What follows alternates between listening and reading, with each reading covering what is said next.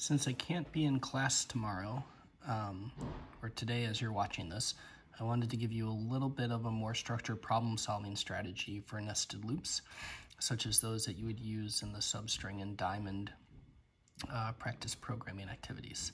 So let's go through the problem solving for the substring one first, and then you can apply that to the diamond one. So in the substring one, we have this word cat, and we're printing out all the possible substrings. So the output is going to be C, A, T, and then C, A, T, and finally C, A, T. So that's the sample output for the algorithm. The first step is to examine each row and look at these adjacent elements and see what's changing from row to row as we go. So what's different about the first row with the C, the second row with the A, the third row with the T, and so on and so forth. This is where you have to use that computational thinking pattern matching skill. But once we determine this, so for example, looking at this, I can see what's changing from row to row is the starting index into that string cat. So to help explain that a little bit, we write cat over here, and the indices of 0, 1, 2, and a length of 3. So I'm going to make a column over here labeled start index. And for each row, I'm going to capture what the start index is. So C is at index 0, A is at index 1, T is at index 2, C, again, is at index 0, A is at index 1, C is at index 0. The thing that is changing from row to row is often ends up being the inner loop. So this start index ends up being the inner loop in our nested loop solution. Okay, we'll come back to that in a second. The next thing we do is we look at the rows and we look to group elements into some sort of logical groups that have something in common. Again, this requires us to apply our pattern matching computational thinking skill. When I look through these various rows in the output, one thing that jumps out to me is that these first three all have something in common, and these next two have something in common. And the third one is unique. And what's in common here is the length of the substring. So I'm going to make another column for length, and I'm going to capture the length of each substring. So these three all have a length of 1, the next two have a length of 2, and this has a length of 3. The logical grouping for adjacent rows, for chunks of adjacent rows, often leads us to, that's the part of the outer loop of our nested loops.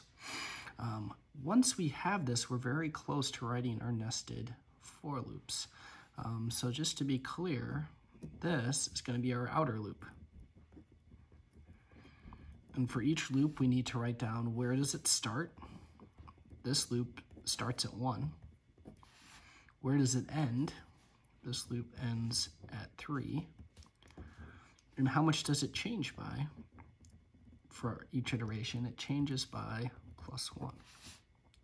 So we could write that loop right now, and I would even recommend using a loop variable named length as opposed to I or J or something to provide more meaning to your code. Let's look at this column here. This one's a little bit more challenging. This is the inner loop, as I mentioned earlier. It always starts at 0. It doesn't end at any specific, consistently at any specific number. We'll have to figure that out later. But it does change by +1 for each iteration. So we're very close in figuring out our inner loop.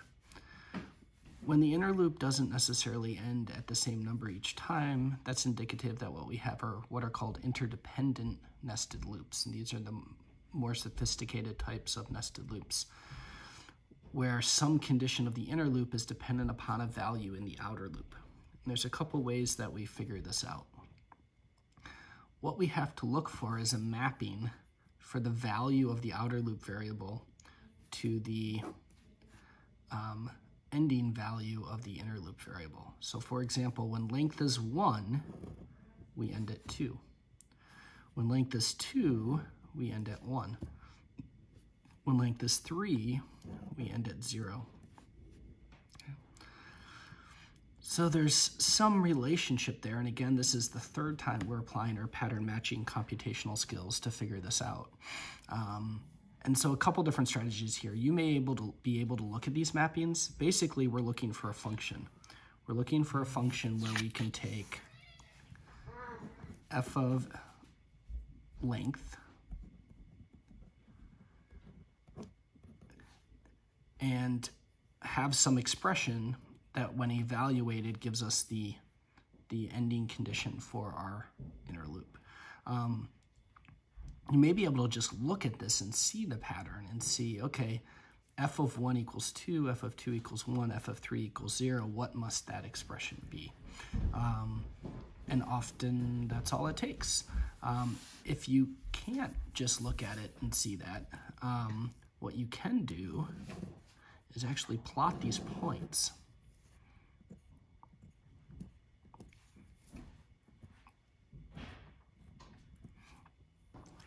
So if this axis is the length, I can plot the point 1, 2.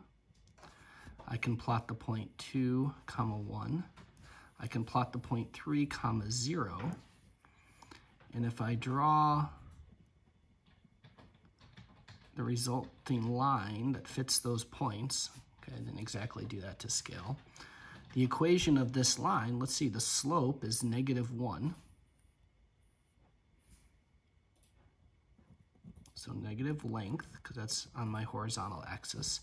And the intercept, the vertical intercept, is at 1, 2, 3, plus 3. So I could write this equation as 3 minus length. And in fact, if we then test against the sample data, 3 minus 1 is 2, 3 minus 2 is 1, 3 minus 3 is 0. That's the expression that defines our interdependent nested loops. So at this point, if I go and write my outer for loop that starts at 1 and ends at 3 and changes by +1 each time, and I write my inner for loop, which starts at 0 and ends at 3 minus length, where length is the outer loop variable and changes by +1 each time, I'm going to have a working substring program. And so if you haven't got the substring program working yet, this should definitely help you get that code going. More importantly, I want you to, on your own paper, work through this for the diamond, and specifically focus just on the top half of the diamond. Just worry about making a triangle for now, but use this exact problem-solving procedure, and I think it's going to go in a much more straightforward manner.